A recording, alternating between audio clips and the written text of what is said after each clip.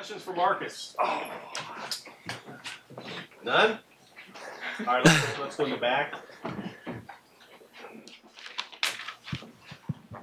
Tom?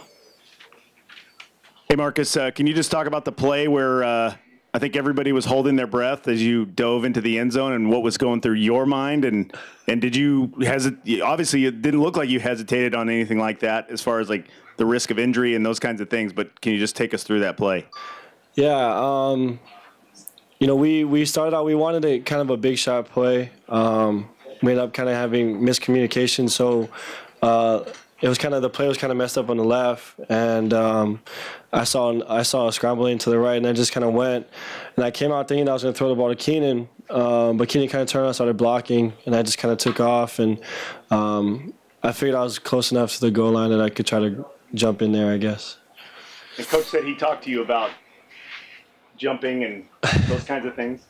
Yeah, he told me right after I got off to the sideline to never do that again. So I'll take that as a warning. Rick, go back. Will you not do that ever again, or do you think that maybe when the opportunity presents itself, instincts will take over?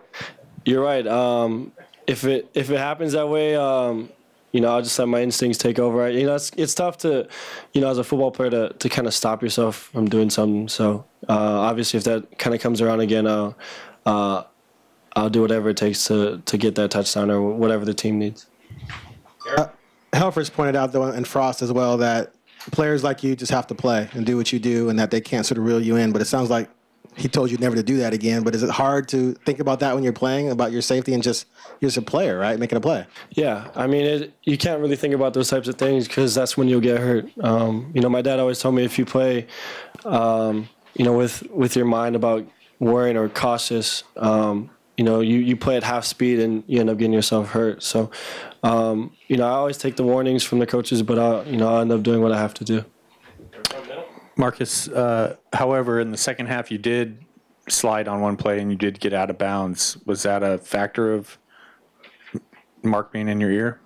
More or less. That's, for the first one, I figured that there was really no more running lanes there, so I just kind of slid. And then the second play, I felt I couldn't get any more yards, so I just kind of went out of bounds. And that doesn't mean it was after a first down. So, Steve? Marcus.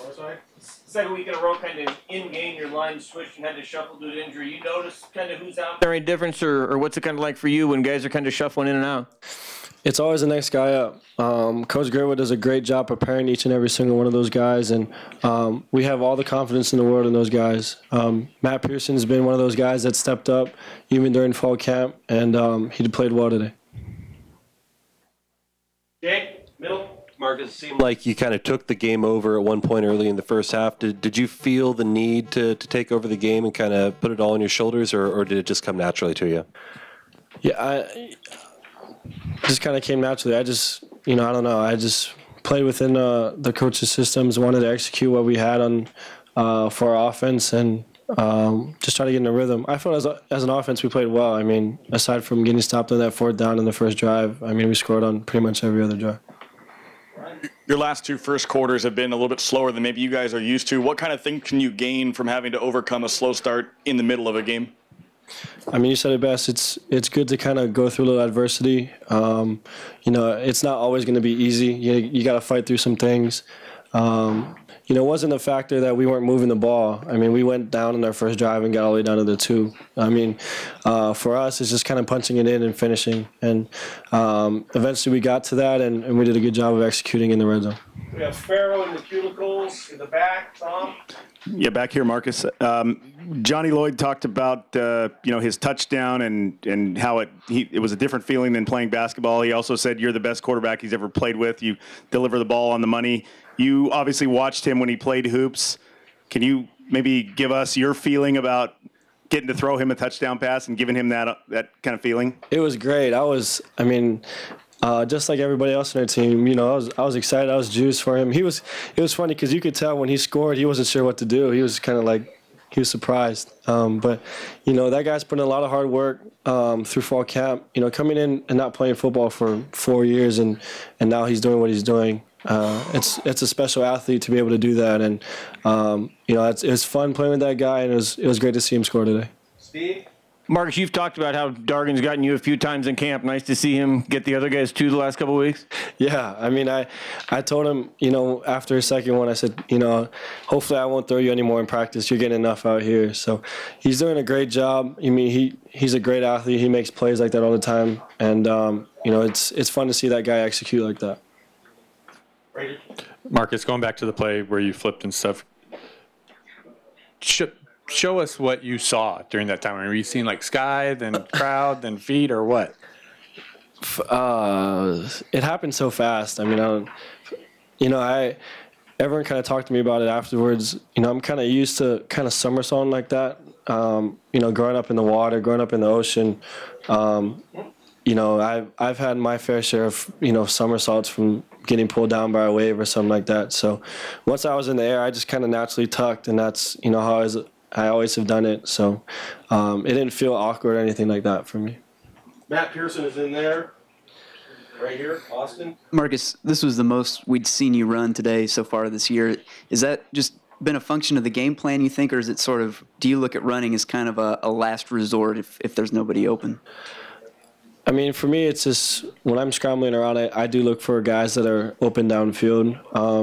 Wyoming did one of those things where they carried everybody. Once I got out of the pocket, they turned around and ran with the receivers. So, the coaches always talk about once the defenders turn around, they don't have their eyes on you, and you can just kind of take off, and that's what happened today.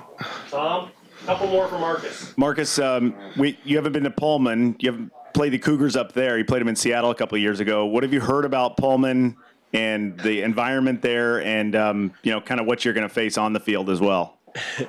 Heronis' brother played at Washington State, Nico, and he's always talked about how we have to be ready to get, ready to be prepared for anything, really. I mean, it's kind of a hostile environment, as he explains it. I haven't been up there before, but this is going to be our first road game. It'll be a true test for a lot of these young guys. But it'll be a lot of fun. I like playing in those types of atmospheres, and, we're looking forward to it.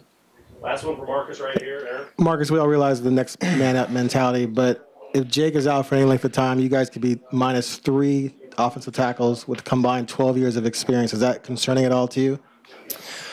I mean, injuries happen. It's part of the game.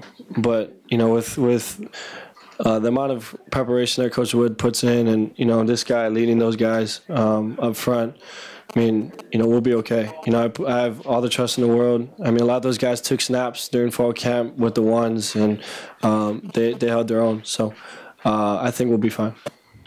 I'll give you one more, dude. It's for round. Okay. All right. Thank you. Thanks, Marcus. That's fine. Right there on the other side.